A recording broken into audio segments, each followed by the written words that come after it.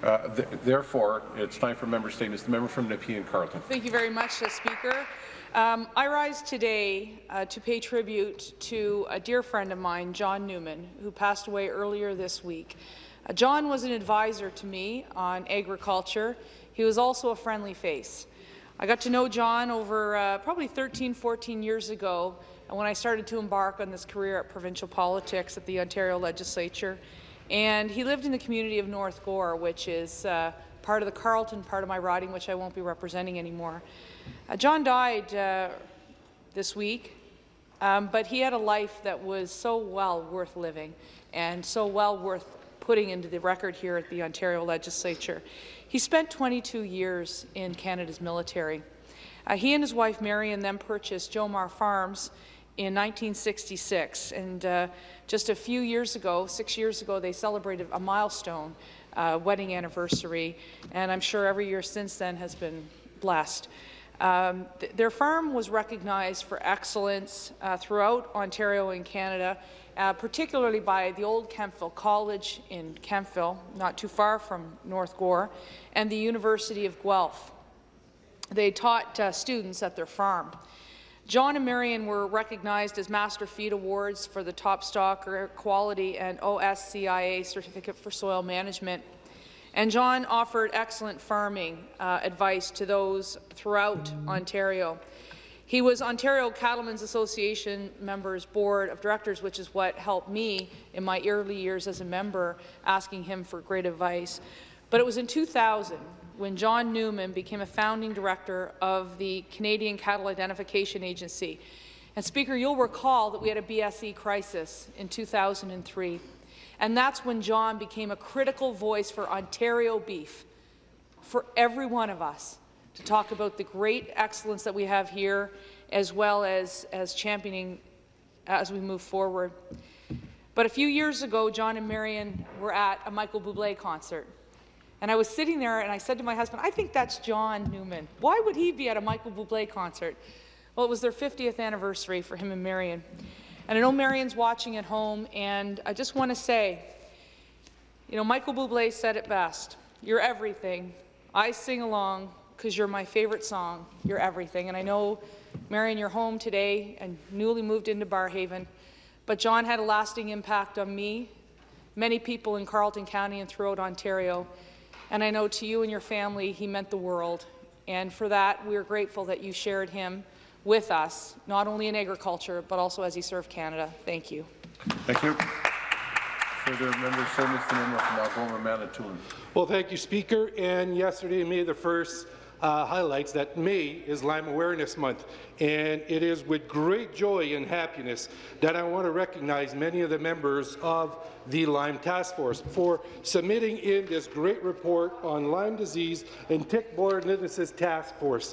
What it does, it lays out a path so that we could start looking at the real challenges of addressing the needs of individuals with Lyme disease through prevention and control, through surveillance, through public engagement, through care and treatment support, Mr. Speaker, and that means establishing centres of excellence for tick-borne illnesses where we're going to start doing that R&D, where we'll be able to amass that information and start providing it to our physicians and our caretakers to care for individuals. But the research that is going to be happening as well is work with patients and providers and researchers, conduct a review of the current clinical practices and review the current testing methodologies for diagnosing, conduct a systematic review focusing on treatment. These are pillars. These are going to be open discussions. These are going to be additional task force that are going to be developed to really look at providing that care, the acknowledgement and the acceptance of individuals who are suffering with Lyme disease in this province. I couldn't be more prouder of these individuals, and I have to give credit where credit is due. The present Minister of Health provided a lot of assistance on this, and the previous Minister of Health, Mr. Eric Hoskins. I give credit where credit is due. The task force, you did an amazing job, but this is the beginning. Thank you. Member Statements member from Ottawa South. Thank you, Mr. Speaker. I'd like to take a moment to acknowledge my father-in-law, Lauren Hooper, a military veteran who served in World War II. Today, he was honoured with a silver leaf on the Tree of Life at the Purley and Rideau Veterans Long-Term Care Centre. It was presented by the Director General of the Aerospace Equipment Program. I would like to have been there with him and my wife Linda for this honour. Instead, I'd like to honour him with a few words. Born in Ottawa in 1922, Lorne was the second son to William and May Hooper. Lorne's career in the military began in what he describes as a less than captivating stint as a Saturday night soldier, as a member of the non-permanent active militia. In 1942, Lorne volunteered for chemical testing in the chemical warfare laboratories in Ottawa. Unlike many other volunteers, he was lucky not to have adverse effects from the testing. At the onset of World War II, Lorne knew what he wanted to be, a pilot, eventually serving as a wireless gunner after having completed his in-air training in Harvard aircrafts. He was eventually posted to PEI Coastal Command, where Private Lorne spent his days in pursuit of German U-boats. As he tells it, I never shot at anyone, and nobody ever shot at me, or if they did, they were a very bad aim. In 1943, Lorne met and married his wife Yvonne. They were known as Hoop and Toots, or Nanny and Poppy, and they eventually bought a house in Alta Vista and had their only daughter and my best friend, Linda. And throughout his life, Lorne has been an avid runner, participating in the Terry Fox race until he was 85 and running many 10Ks. From Linda, the grandchildren, and myself, grandchildren Kirsten, John, and James, great-grandchildren Vaughn, Sloan, and Fraser, we're all very proud of you. Thank you, Speaker. Thank you. Further member statements. The member from Prince Edward Hastings. Thanks, Speaker. What's going on the south shore of Prince Edward County is an absolute travesty.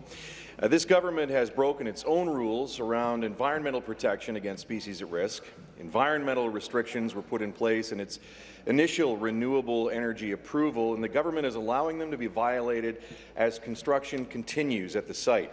We've had reports of trespassing on private lands that don't have a leaseholder agreement for turbine construction and additional transmission construction. WPD officials are apparently offering monetary reimbursement on site for damage to property with landowners that don't have council present to act on their behalf. This government has allowed a state of corporate lawlessness to occur on the south shore of Prince Edward County, and it has said nothing to uphold any of the energy or environmental agreements it has signed. Wow. This Liberal government has pretty well told the people of Prince Edward County that there is no rule it won't bend to ensure this project is in the ground as quickly as possible. Analysts have said the project isn't necessary. With the amount of solar hosted in Prince Edward, the county may already be net neutral, and the distance of the project from a load of any size means this government is allowing WPD to erect 9 white elephants on the south shore of Prince Edward County. It's done so over the objections of local residents and in spite of its own rules. Speaker, this project should be put to an end now. Thank you. Further members' statements. The member from London West. Thank you, Speaker. Speaker, I rise today to highlight the great work that is being done in my community by Canadian Manufacturers and Exporters Southwestern Ontario Board. On May 9th, the organization will hold its 23rd annual London Manufacturers Recognition and Scholarship Awards Night, an event that brings together over 200 manufacturers and professionals to network and celebrate local industry achievements. Most importantly, the awards night provides 8 promising Western, Fanshawe, and secondary school students who are enrolled in manufacturing-related programs with $2,000 scholarships. Speaker, despite the loss of 300,000 manufacturing jobs in Ontario over the last 10 years, manufacturing remains a key sector for London's local economy and for the southwestern region as a whole. Events like the CME Awards Night are critical in the face of an economy that has seen almost all job growth concentrated in the GTA and Ottawa over the last decade, leaving the rest of the province far behind. A recent analysis of labour force survey data shows that between 2008 and 2018, under this Liberal government, 94% of all new jobs were created in the GTA or Ottawa, with only 6% growth in the rest of Ontario. Speaker, there is no question that London's economic prosperity remains closely linked to the health of our manufacturing sector. With efforts of the CME, we are helping London manufacturers manufacturers to develop the talent necessary to innovate, connect, and grow their business. Thank you, Speaker. Further member statements. The member for Eglinton Lawrence. Thank you, Mr. Speaker. I want to speak about a wonderful, special community in my riding, and the community is called the Lawrence Heights area. The Lawrence Heights community hosts the largest public housing community in Canada, the largest in Canada. But within that community, we have a community health centre, we have a great high school, the John Polanyi High School. We also have a revitalization program that's going on. It is similar to the one that took place at Regent Park in downtown Toronto, whereby the housing stock is being improved. It's being made into mixed housing with at-market rents, subsidized rents, seniors housing, all under construction right now.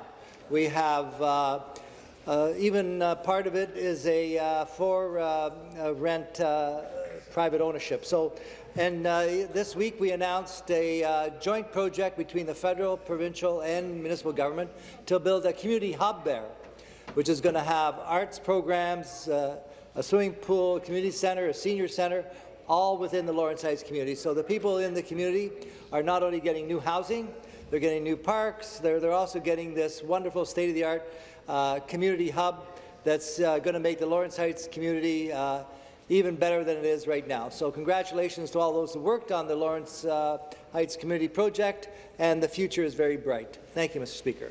Thank you. Further member statements. The member from Sault Ste. Marie. Thank you, Mr. Speaker.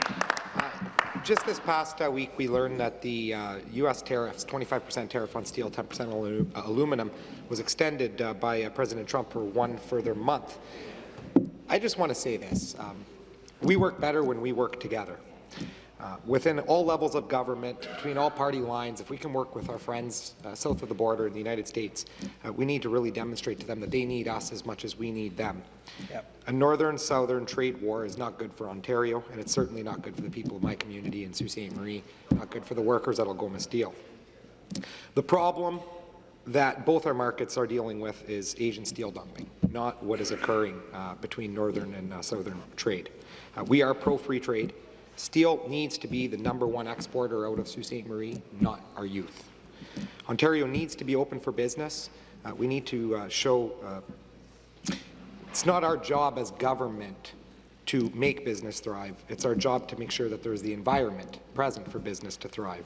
So again, I really think it's important for all of us to work together, all levels of government, all party lines, in order to try to get this issue resolved with our friends south of the border. We cannot succeed with a trade war. It will not end well for either side. My last few seconds, Mr. Speaker, I really just want to mention my Sault Ste. Marie Greyhounds and back at home just won the Wayne Gretzky Trophy and have surpassed the Kitchener Rangers, and congratulations to them. But Sioux Greyhounds facing off in the finals of the OHL playoffs starting tomorrow night in Sault Ste. Marie against the Hamilton Bulldogs. Hear, hear. Go Greyhounds, go. Further member statements. The member from Trinity Spadina. Thank you, Speaker. I would like to talk about a great organization in the downtown core, the Massey Hall. Massey Hall, as you know, is a not-for-profit charity. It does a great job in showcasing not only domestic talent, but talents across the world. I had the pleasure of joining Minister Souza, Minister Bill Morrow, for announcement a couple of days ago of $60 million joint funding to support the revitalization of Massey Hall. And for any member who has been in Massey Hall, including you, Speaker, you know what I'm talking about. This hall is the acoustics effects, the design, the stained glass now is currently hidden behind the walls are fantastic, and I can't wait to see after the renovation, the amazing effect of this great building. Over the years, I know Massey Hall has been extending their arms to welcome more international renowned artists. Just last year, I was at Massey Hall enjoying a comedian from China to perform. And it was a packed house, and there was a lineup outside. As well, I think 2 years ago, if I remember correctly, there was a Korean vocal artist group came to Massey Hall and attract so many local Korean community members to come and enjoy this great performance. So congratulations, Massey Hall. I want to thank member from Eglinton Lawrence, federal member Adam Vaughn, and City Councillor Kristen Wong-Tan for their support on this outgoing project. Thank you. Further member statements. The member from Bruce Grey, Owen Sound. Thank you very much, Mr. Speaker.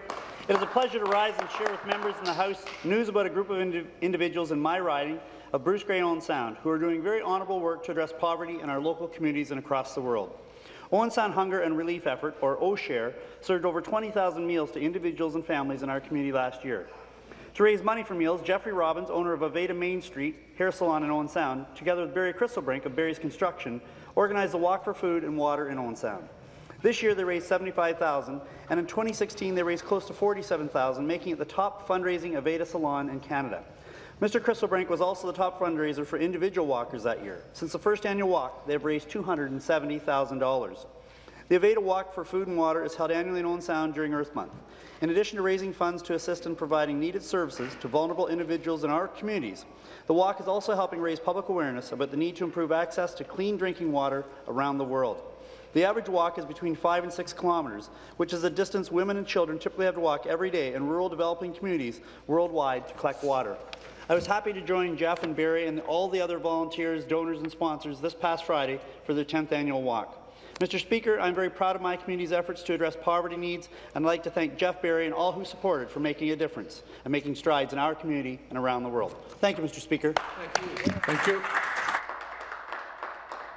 I thank all members for their statements. It's therefore time for reports by committees. The member from Ancaster Dundas Flamborough.